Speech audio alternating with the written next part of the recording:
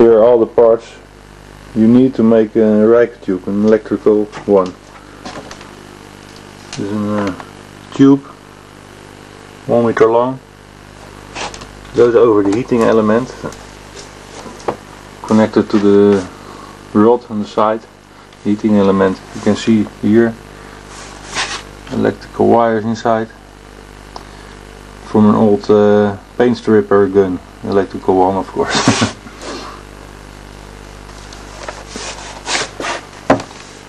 This rod has numbers on it to see how deep it goes into the tube for experimental purposes. Made a transformer out of an old microwave oven transformer.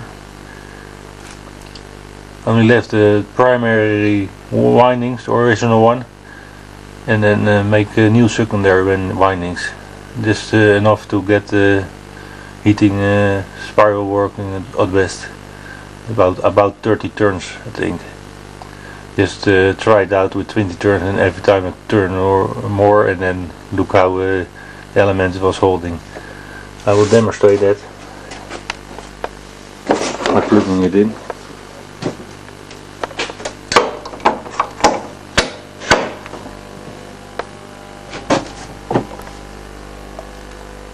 Starts to heat up. You can see it glowing. Now I must take it out of it. Oh, that again burns through. In the pipe you have the airflow, it cools it down, and then it stays alright.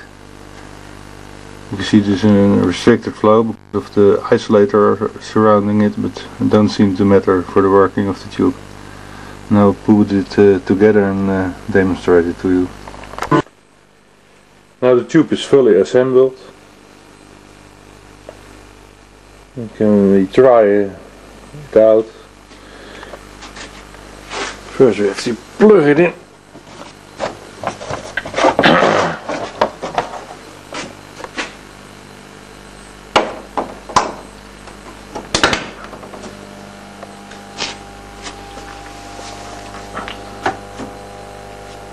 Now it's heating up the element.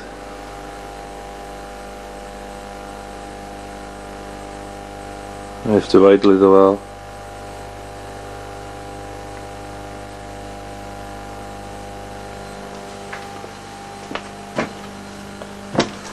It gets hot. Start to resonate. You can analyze the sound now. It's exactly a 1 meter long pipe, and it's an open pipe resonator, because both sides are open. You only have to take into account that the top part is hotter because of the heating element. The sound speed increases then.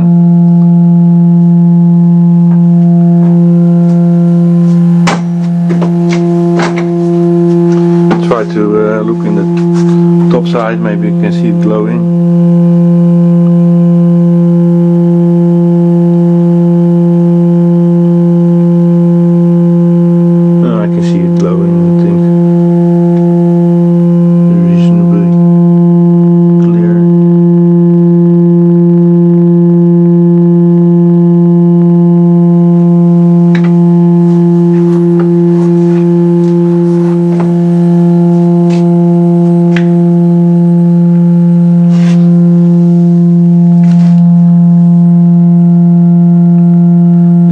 Rijketube is invented in the Netherlands, the city of Leiden, by a Dutchman named Rijke, of course.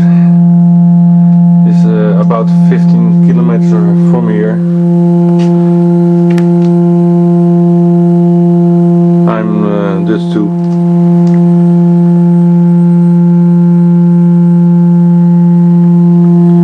I'll take the power out, and then you hear the fade away sound.